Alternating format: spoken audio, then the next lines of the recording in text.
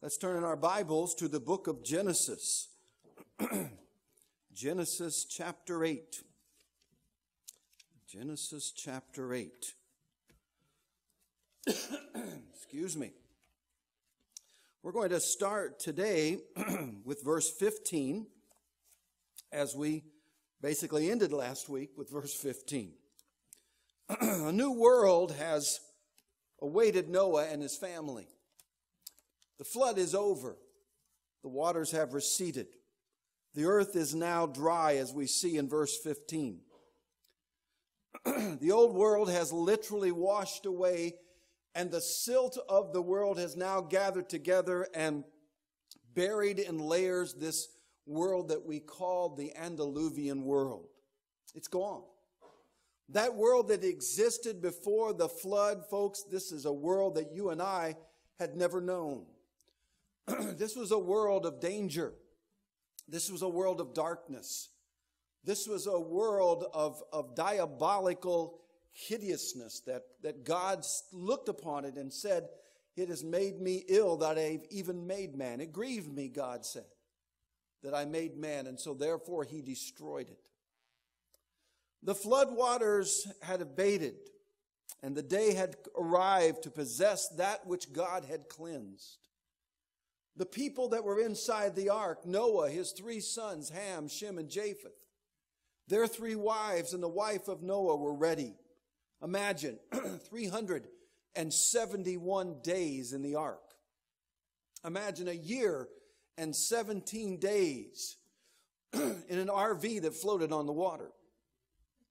Imagine, if you think you had claustrophobia now, what it would have been like after a year and 17 days.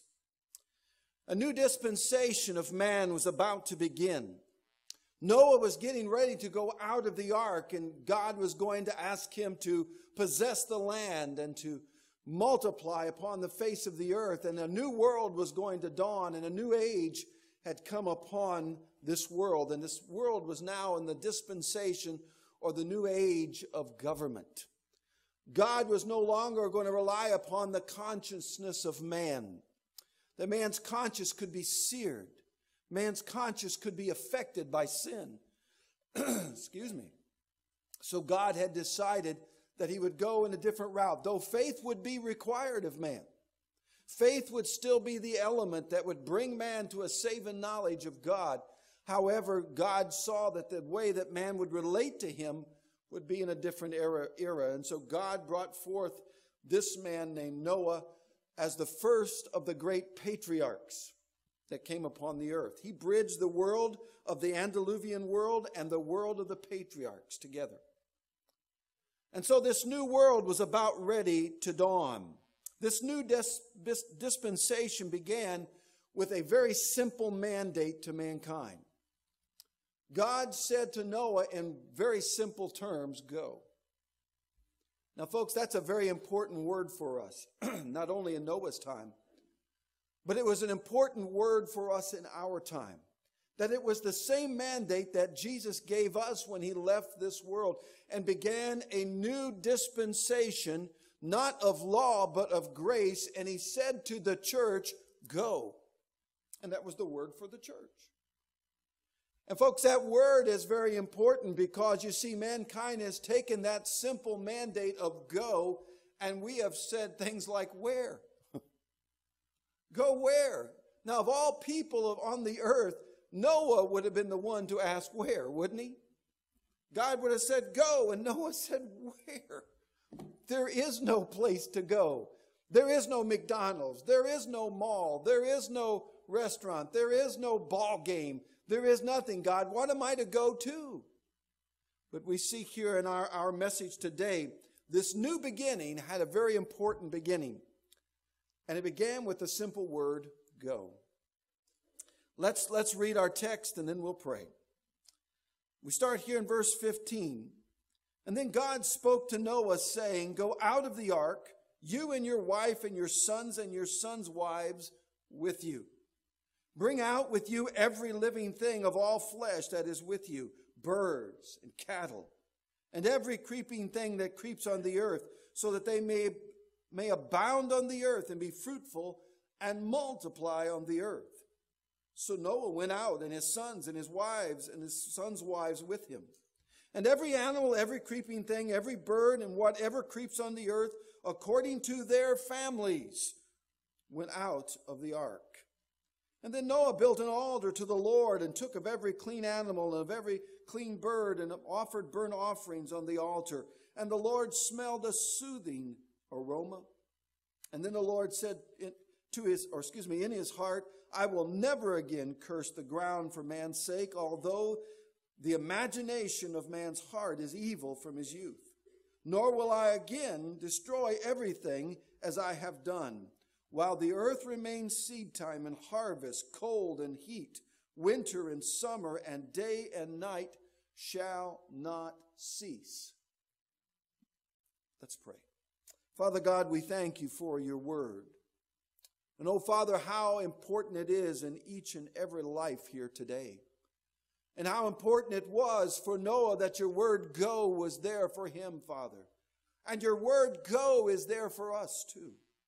And that, Father, as we read your word and as we contemplate on your word and as we search your word, let your Holy Spirit be our teacher. Let your Holy Spirit be our guide. And Father God, as he speaks to us your words of wisdom, and as he speaks to us your words of life, let our hearts be open to receive his message. Let our hearts be open to receive the news that we need this day and this coming week. And oh, Father God, we ask that you be with us, that our hearts might be made glad, and that we might leave this place, Father, knowing that it was good to be in the house of the Lord. And be with our friends. And Father, be with our brothers and sisters all over the world that are under persecution, who cannot come into a house of God like this, who cannot come into the presence of a preaching and teaching ministry, Father, but are scorned and hidden and hiding in places, Father, where they cannot be found. Oh, be with them. Encourage them.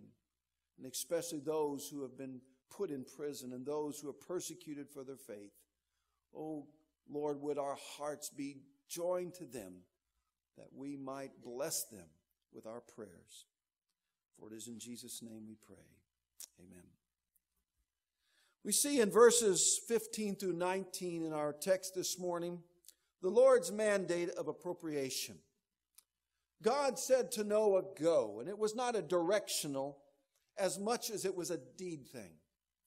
God said, I want you to go out and I want you to possess the world. I want you to go out and I want you to reach the world now. A brand new start, a brand new beginning, a brand new life. And I want you to go out and I want you to affect the world with your life. I want you to do things that will make the world to be changed in the likeness of how I would want it to be.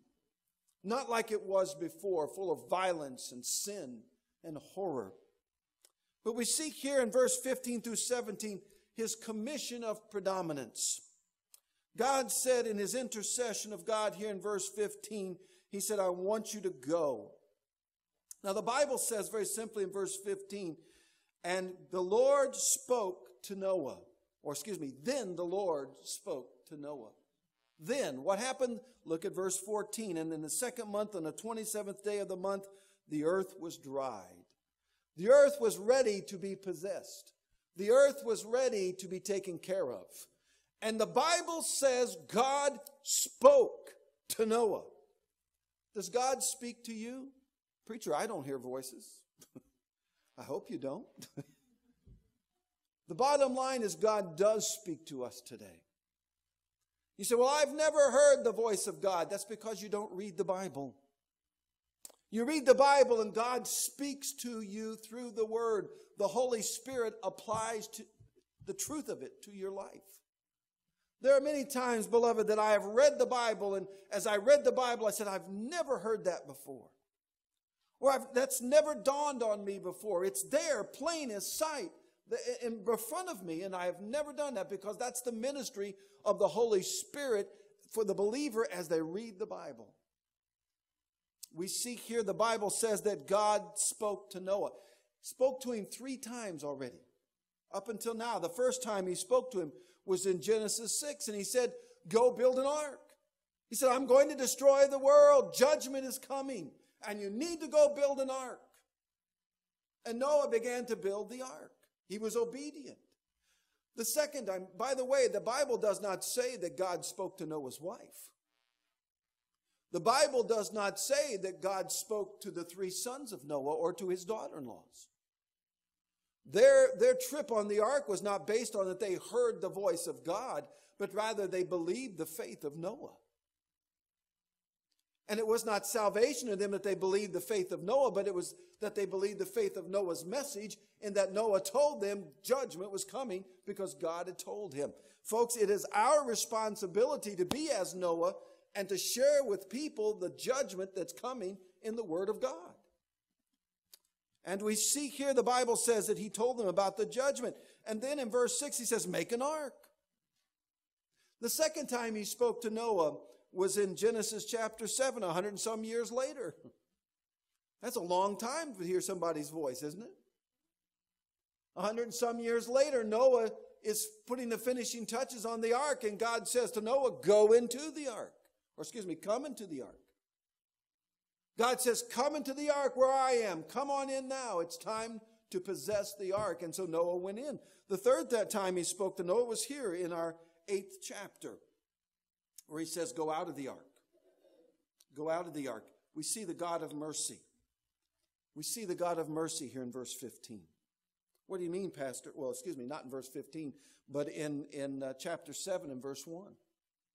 The God of mercy in Genesis chapter 7 and verse 1, the name is changed. You say, what do you mean the name is changed? Mine says God, just like it says God here in verse 8. But you see, in the Hebrew text, which is very interesting, because the Hebrew uses different names for God to represent what his meaning for the text is. So, for example, here in Genesis chapter 7 and verse 1, the Bible says, then the Lord said to Noah. And that word Lord there is Hashem. And that word Hashem means the merciful God. And so it was the merciful God who said in verse 1 of chapter 7, come into the ark. It was the sovereign God of Elohim in chapter 6 who said, judgment is coming. And now we see once more here in verse 15, the God of might. In verse 15, the Bible says, then God spoke to Noah. The word there again, once more, is Elohim, meaning it is the sovereign God. He's saying to Noah, now, not mercy, but my sovereign will is that you leave this ark. That you leave this ark. So here in verse 15, God denotes supremacy. The earth is ready, but the sovereign decree is to go. Now, the question is, will man obey? And you see, that's the issue in life, is it not? It's in the issues of life of the Christian today. It's the issue of life of the lost person. Is God sovereign in your life? If God would say go, would you go? Oh, beloved, when God told me to go and God called me into the ministry, I fought him for over a year. I was working in a major university. I was having my life the way I wanted it. I was going down the road doing my own thing, and God knocked on my door one day and said, I want you to preach. And I said, well, here I am, send somebody else. I'm happy as I am, happy as a clam, to be exact. God took me on a couple Jonah rides, and guess what? I was willing to say, here am I, send me. But we have to be willing to go. Now, not all of us are called into the ministry, but all of us are called by God to accomplish what God would have you accomplish in your life. You say, Pastor, what's God's will for my life? Well, I'll tell you what I know about what God's will for your life is. First of all, is to be saved if you're lost. Secondly, if you're saved, live for him. I know that's God's will for you. Now, the rest of it, you're going to have to find out yourself. I don't know. I am not the Holy Spirit in your life. I can't tell you exactly what God's will is. I can share with you what the Bible says God's will is.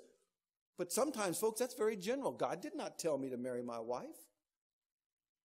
He didn't put her name in my Bible and say, John, you will marry Deborah on June 28th, 1974. Didn't say that.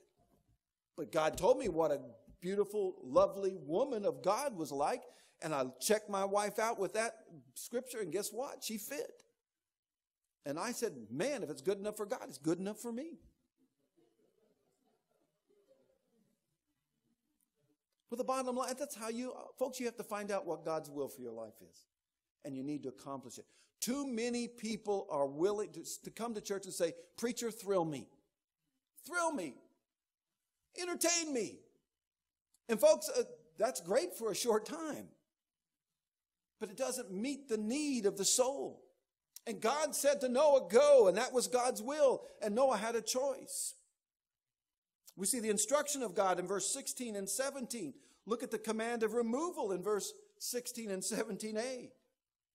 In verse 16, the Bible says, go out of the ark, you and your wife and your sons wives with you.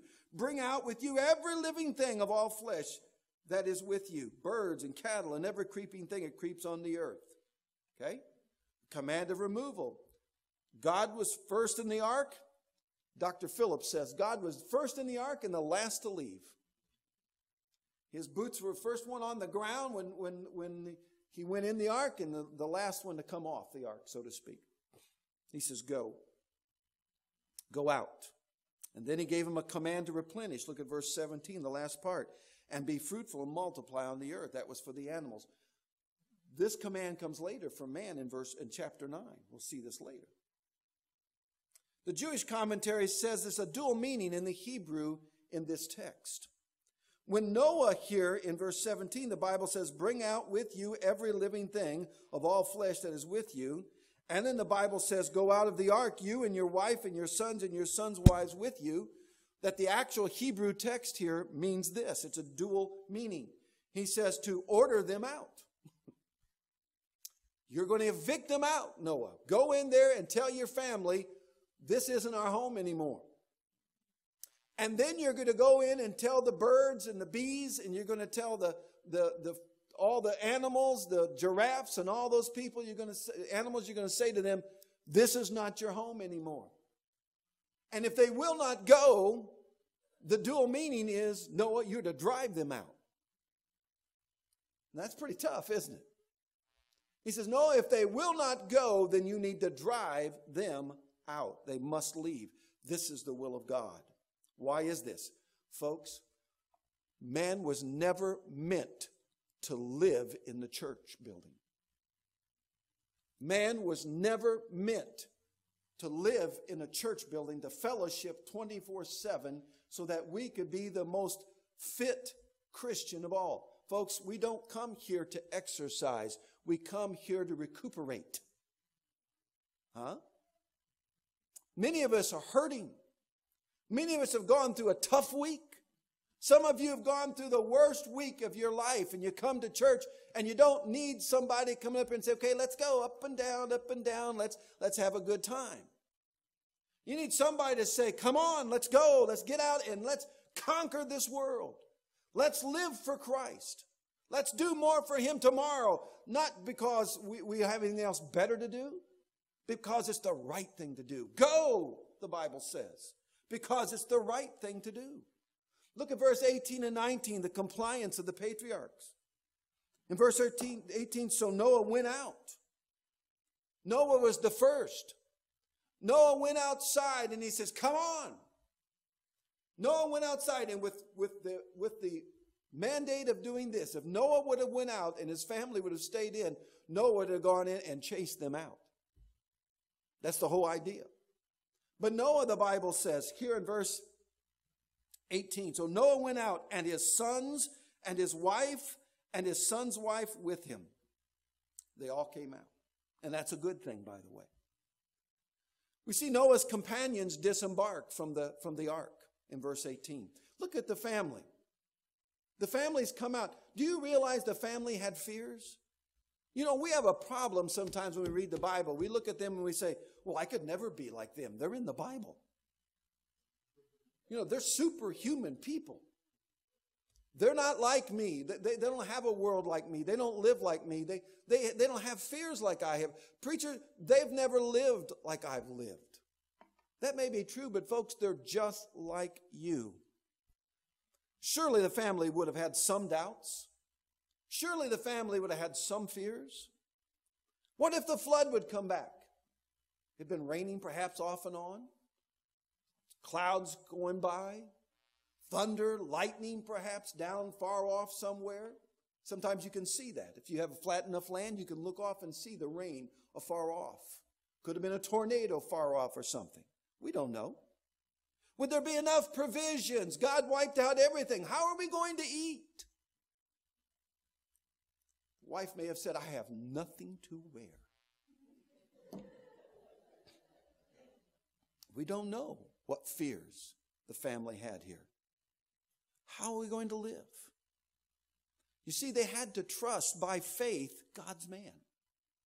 They had to trust by faith the patriarch Noah. This is a new dispensation. They had to come and say, this is a man who has spoke with God, and we must believe him. They didn't have a Bible. Their faith was in God's man, as Noah had faith in God. Now let me say this to you. We're in a different dispensation. You need to have faith in God. You have right before you on your lap the Word of God. You read it. Don't rely on me to preach this to you every week. Folks, you ought to be reading this to the point that you could come up here and preach this. But the bottom line is, this is what we trust in. Noah didn't have a Bible. He had the Word of God, though. And he went to his family and he stepped out of the ark and he said, family, the Word of God is go. And they went. Proverbs 3:5 says, trust in the Lord with all your heart and lean not on your own understanding. Noah trusted God. But look at the family's faithfulness. They did go. They did go. The Bible tells us they left. Again, remember, it was Noah's faith that convinced them. It was Noah's faith. They did not hear the voice of God. They did not hear the voice of God. They relied upon Noah's word. They didn't hear him. The new dispensation of government was given, and they believed. Mark 11:22. So Jesus answered and said to them, have faith in God. Have faith in God. You say, preacher, you don't know what I've gone through. Have faith in God. You don't know what I'm going through now. Have faith in God. I want to start a new life. I want to start anew, but I don't know all the answers. I don't know all the things. I have some doubts. I have some fears. I don't believe like I need to believe. Have faith in God. What's the Bible say, preacher? The Bible says in Hebrews, the 11th chapter, in verse 6, the first part says this: without faith, it is impossible to please him. I've got to know it right up in my face. I've got to see it right here. I've got to have it right in my hands to know it and believe it. Then you're in trouble, because life isn't that way. Life is never that way. Life has never been that way. I don't know why we expect it to be that way. I don't know why we demand it to be that way, when in reality, the truth is simple: have faith in God. We see in verse 19, Noah's creatures disembark. Noah tells the animals, go. And they went. They left according to their keeper. Look at verse 19 again. And every animal, every creeping thing, every bird, and whatever creeps on the earth, according to their families, went out of the ark. Noah didn't have to go in. He didn't have to drive them out. He stepped outside and said, come on, little birdies. Come on, little lambs. And they all came out. They left according to their keeper. But then they also left according to their kind. Now, in my New King James Version, it says here in verse 19 that according to their families. And that's kind of neat. That's kind of nice. The original King James Version says after their kind. And that's very interesting. Why is that, Pastor? Because kinds is very important. That's how God made them. That's why I don't believe in evolution. That's why I don't believe that man evolved. As a Christian, I can't believe that. Because the Bible says he made them after their kind. See, evolution says they all came from one kind. That's what evolution proposes. Everything came from one kind. And we talked about that several months ago when we were in the first part of Genesis. It didn't come from one kind. They came from every kind. So all the little doggies came from their kind. And all the little kitties came from their kind. Folks, the word is variance. The word is variety. We have a variety of dogs because God put it in their DNA to have a variety of dogs. Saw a picture the other day of a white couple that had twins. One was black and one was white. How was this? How did this happen? How in the world could something like this happen? It's called the variance of DNA, folks. The Bible says we all were coming from this point that God created us from our kind, and we, through variety, we have the different dogs, we have the different cats, we have the different horses, all of that. It wasn't like evolution says. They're wrong. It's a lie, folks. You didn't start out by pond scum. It didn't start out because some alien decided to toss his Burger King bag on the earth so it would grow out of pond scum. And this one cell amoeba grew out. Folks, Darwin was wrong. The one cell is not a simple cell. The one cell of any cell is completely complex because it was made by a complex being. It was made by God. We could never evolve from one cell. We have our kind. That's why the monkeys are the monkeys. And the giraffes are the giraffes. And the lions are the lions. And the bears are the bears. And then there's football. No wonder we're confused, huh?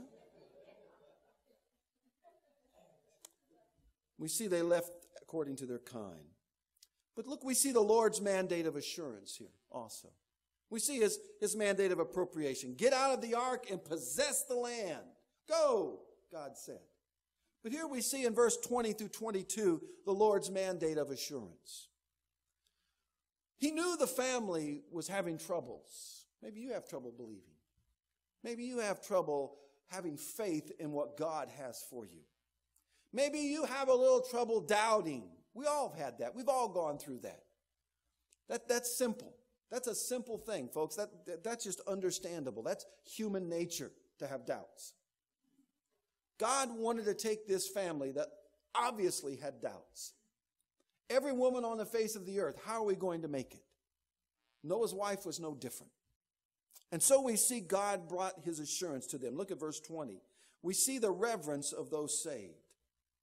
Then Noah built an altar to the Lord and took of every clean animal and every clean bird, offered burnt offerings on the altar. We see Noah's altar of devotion here. Again, God's name used here is Hashem in verse 20. And Noah built an altar to Hashem, the God of mercy. He went there and built this altar. And by the way, this is the first time that the altar is mentioned. We'll talk about that in a second. This is the first time in the Bible the altar is mentioned. Is this the first time sacrifice is? No. You see, they had altars before. Cain had an altar that he put all his little frilly flowers and his little wheat and all that stuff on. Abel had an altar that he had slain his lamb and put upon. God had an altar for Adam and Eve when he gave them skins of animals. It is shown that he provided a sacrifice for them. And here Noah remembered. Remember last week we talked about this in verse 7, first part of verse 8, verse 1, chapter 8, that said that God remembered Noah. Well, not that God forgot him, but we see here that God remembered. Now Noah remembers. Noah says, the way I come to God in worship, the way I come to God in forgiveness is through the blood sacrifice. And so he took all the clean animals, one of every kind that he had, extra, remember, he took on board, and he sacrificed them. Why? Because first we see his thankfulness for God's provision, or God's providence, God's providence. God gave him an ark. You know what I think the problem of most Christians are today? They have forgotten that God saved them. Really, I honestly do. I think sometimes we forget. We get saved and we stand there at the foot of the cross and we're overwhelmed by the love. We're overwhelmed by the mercy. We're overwhelmed by the grace. Many of us have an absolute unbelievable experience at salvation. And we walk down the road every once in a while, occasionally looking back at the cross and saying, oh Lord, you saved me. But many times as we've grown older, as many of us who've been Christians for many years, we forget to look back to the cross. We forget where we came from. We forget that day that God saved us. We see that Noah was not forgetful of the ark. You see, the ark is Noah's cross, is it not? It was the cross that Noah clung to. Oh, I wonder how many times when Noah lived past the ark, many years past the ark, that he must have looked there on the Mount Ararat, far off now, way down from the valley, looking up there to Mount Ararat, must have said, oh, if I could but just touch the ark once more. I'd have that joy, that thrill of salvation, that thrill of glory that God has given me. But oh, beloved, there are many times as Christians, we're too busy to look back at the cross. But Noah had a thankfulness for God's providence, the ark, his thankfulness for God's protection from the flood. Oh God, you saved me. Oh God, you saved my family. And then we see his thankfulness for God's provision. Oh God, look at this new life you've given me. God, you could have left me in the ark forever, but you gave me a new life to live. By the way, let me say this in a way of note. This is extra on sidebar for you. A thankful heart is a worshiping heart. Again, I think one of the biggest problems of Christians today is we have ceased being thankful. We have ceased being thankful for what God has done for us. A heart that wants to be at God's house. A heart that wants to lead the family in thanksgiving. A heart that wants to live for God. Who takes away that thanksgiving? Oh, I think it's when the world tells us, we gave you this. When the boss tells you, I've given you a paycheck when you worked for it all week long. When people have told you, I gave you that diploma, I've given you this and I've given you that. Oh, when you sit back in yourself and look what I've provided for me, when in reality, God gave us the ability for it all. God gave you the ability to even think. God gave you the ability to work. God gave you the ability to think and work and do your work at school, young people. God gave you the ability to do all of that. And lo and behold, we ought to be thankful. When I was young, I used to have to do a lot of work in my undergraduate work. We had to do a lot of volunteer work. I had to go to a lot of places like nursing homes and different other places to go to. And my undergraduate work is in counseling, so I had to do all of that. One thing I always found out when I left, I was so glad I was able to leave. I was thankful. Many times said, God, thank you that I've got two good legs that I can walk away from this building. Thank you, Lord, that I've got two good eyes that I can see. Thank you, Lord, that I've got a voice that I can speak. One day I may not have those things. One day I may be in that nursing home. One day I may be in trouble. But, oh, beloved, my mind hopefully will be able to say, thank you, Lord, for all that you've given me. We see here Noah's thankfulness, his altar of devotion. But look at Noah's altar of designation. Again, it was the first time that the word altar is mentioned in the Bible. We see his construction of sacrifice. He made the altar. Again, look at verse 20. The Bible says that Noah built an altar. Do you notice God didn't say, come over here, Noah. I'll build something for you. God could have built the ark for Noah, couldn't he? Why did God say, Noah, I want you to build an ark? Why didn't God say, here's an ark I built for you, Noah, get on board and go down the road? You know why I think Noah's ark had to be built by Noah and why Noah's altar had to be built by Noah? Because God wants us to be willing to worship and obey him. My life is rough, preacher. You don't know what I go through. I've got some tough times. Maybe so. I've always found somebody worse off than I am. When I get down in the old mully grubs and start thinking, oh, poor me, look what I'm going through and all this and that, it just doesn't take long for God to say, look over here. And I find out, my life isn't so bad after all. And God expects me to work on my life every day, just like Noah worked on the ark every day. And God expects me to come every Sunday to plop my body down here and to build an altar of worship for him every Sunday. God's not going to build it at my home and say, have at it. God expects me to do it, as he expects you to.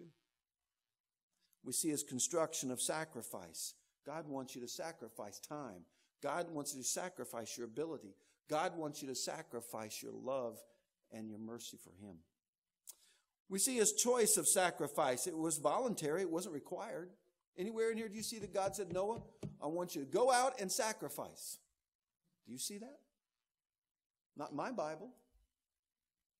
It's not in yours either. Why was God so pleased with this? Did you ever think of that in verse 21? Why is God so pleased? And the Lord smelled a soothing aroma. It wasn't like barbecue time. Man, sometimes I'll get home and Deb's got something on the barbecue or Nathan's got something on the barbecue and man, I'm saying, oh, I hope that's home. I hope that's home. That just smells so good. That's not what the Bible's talking about here. What the Bible says here, we see the choice of sacrifice. You see, it wasn't required. That's why it was so pleasing to God. Because Noah said, this is what I ought to do. If I want to come to you, God, this is what I need to do. And God says, you've pleased me, Noah. Wouldn't you like God to say of you one day, well done, thou good and faithful servant? Don't listen to this world. They're leading you down the road. They're teaching you God is not real. They're teaching you God is not here, or God's some far-off flung thing, or there is no God, or whatever. Folks, listen. Don't listen to the world. What's the world giving you? What's the world giving you that it doesn't take away? We see here his consensus of sacrifice. He used the right animals, and this pleased God too. You see, when you sacrifice to God, you got to do it the right way. You can't be like Cain. You can't just do your thing. Oh, God, I'll worship you here on the lake, or I'll worship you here on the at work, or I'll worship you here and there. Folks, we can worship God anywhere, but the bottom line is you come to worship in sacrifice. Here is the place. So how did Noah know to get these animals? How did Noah know this? Because it had been taught to him before. You know what God says to the church of Ephesians? Go back and do what you used to do at the beginning. You know what the answer for Christians is? I'm not living my life, preacher. I'm not joyful. I have no joy in my life. I'm not experiencing anything good in my life. I'm a born-again Christian, but I don't have that joy anymore. You know what the Lord says? Go back and do what you used to do in the beginning. That's what Noah did. Noah said, I'm going to do what I used to do before the flood. And that's why God looked at Noah and said, oh, and Noah found grace in the eyes of the Lord. We see in verse 21 and 22 the response of the sovereign. The gloriousness of the Lord in verse 21. The Lord's pleasing, the Lord's pleasure. That's what he smelled. He smelled the aroma of worship. He didn't smell the aroma of a little burning lamb. He didn't smell the aroma of some little burning dove or whatever, or a calf or a cow. The Bible says here that God was pleased because he smelled the smell of worship. The aroma of worship. What's your life like? You say, what do you smell like? Well, preacher, that's kind of personal, isn't it? Well, let me get a little personal. I'm not asking about what aftershave or cologne or perfume you spray on your body. I'm asking you, what's your worship aroma like? Do you worship God every day? Don't you worship God in love and grace? Don't you worship God as you drive down the road? Don't you worship God as you go to work? Don't you worship God as you go to school? Don't you worship God in every day of your life? And then you come here in this place and this time and you've worshiped all week long. No wonder you're ready to start the week out worshiping like you're supposed to. We see the gloriousness of God, His pleasure, His promise. What did God speak? Look at verse 21. The Bible says, the Lord smelled a soothing aroma. And then the Lord said in his heart, I will never again curse the ground for man's sake, although the imagination of man's heart is evil from his youth. We see the promise. God said, I'm not going to destroy the world by flood anymore. You know, God has certain promises for you, and you're never going to realize until you begin to worship. You say, I don't understand why God feels so far away. Worship. Love the Lord with all your heart, with all your soul, and with all your strength, Jesus said.